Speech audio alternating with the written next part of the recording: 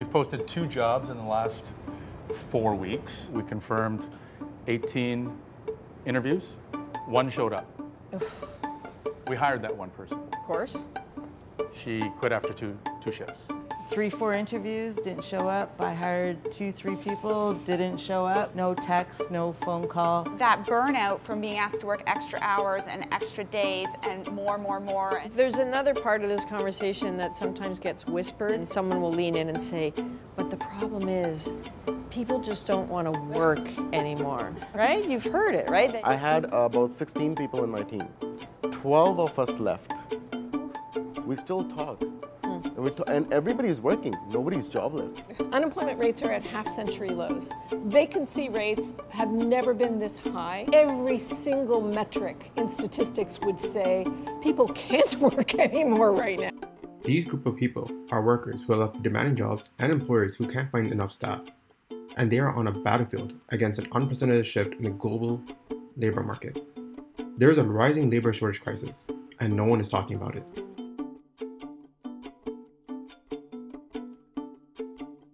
The retail industry is one of the largest and most important industries in the world. It provides jobs for millions of people and generates billions of dollars in revenue each year. But in recent years, there's been a massive shortage of qualified workers due to various factors, from economic conditions to changing demographics.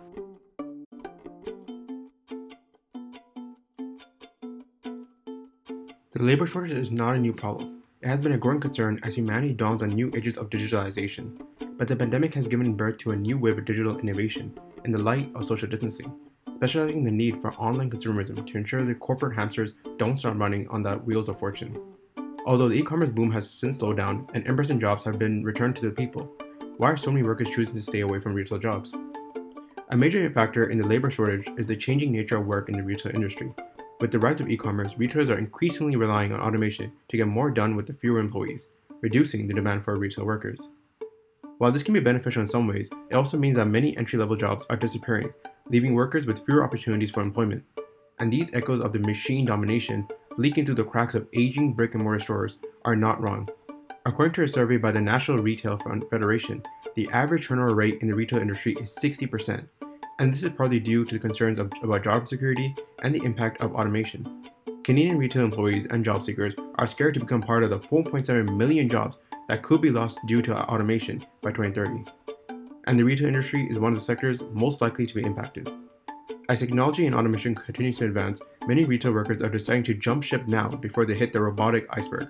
According to the U.S. Department of Labor, a record number of employees left retail in the past year. 649,000 retail employees quit in April. That's the retail sector's largest mass exodus in a single month in more than 2 decades. That's since the federal government has kept track of that number.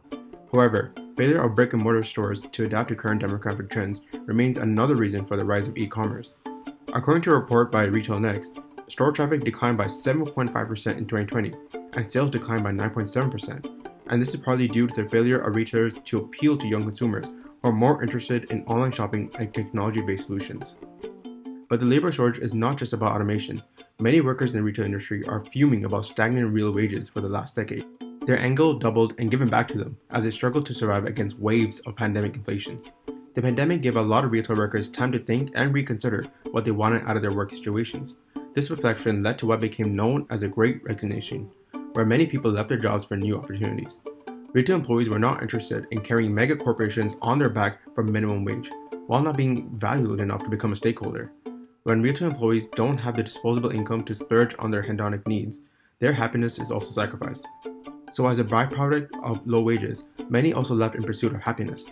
Many retailers have seen the Great Resignation as a defeating period for their businesses. But there are a lot of things you can learn about creating a better work environment for your employees. Evidently, work-life balance is an essential part of why employees stay where they are, so knowing how to give them a good work-life balance is crucial today. While it might be easy for some to write off this max exodus as work is looking for reasons to complain, it's important for retailers to take it seriously. The pandemic gave many employees a taste of what their work-life balance could look like, and it's not an experience they will be quick to forget. This means that it's crucial to listen to their feedback and improve the areas of concern in their workplace. Through higher wages and benefits, better training and development opportunities, more flexible work schedules, and partnerships with educational institutions, retailers can create a more vibrant and sustainable retail industry of the future.